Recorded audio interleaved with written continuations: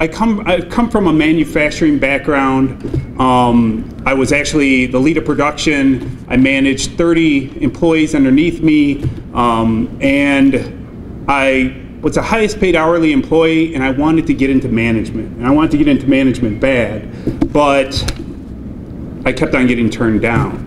And every time I'd go to my second and third interview, they would say, well, you got the experience, but we want to have, you need to have a degree.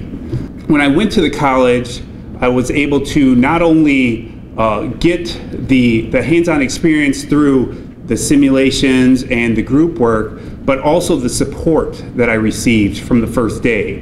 One of the big opportunities that I was able to take advantage of was a green training workshop, and through that I realized that I have a passion for the environment.